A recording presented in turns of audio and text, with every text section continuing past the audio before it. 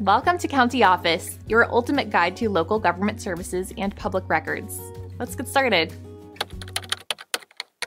Why do some states have more representatives?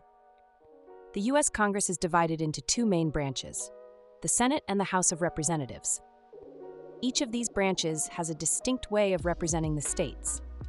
In the Senate, each state has an equal number of representatives, regardless of its population. There are 100 U.S. senators, with each state having 2 senators who serve 6-year terms. The House of Representatives, however, operates differently. The number of representatives for each state is determined by its population. This is outlined in Article 1, Section 2 of the Constitution, which states that each state shall have at least 1 U.S. representative, with the total number of representatives being proportionate to the state's population.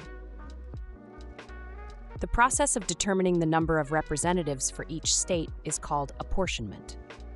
This process occurs every 10 years following a national census, as required by the Constitution.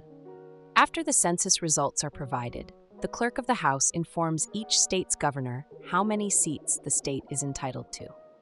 The total number of voting members in the House of Representatives is fixed at 435, a number set by law in 1911. This number has remained constant, although the distribution of these seats among the states can change after each census. For example, after the 2020 census, some states gained seats while others lost them.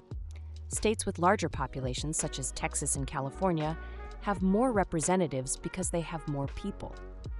In contrast, states with smaller populations, like Wyoming and Vermont, have fewer representatives.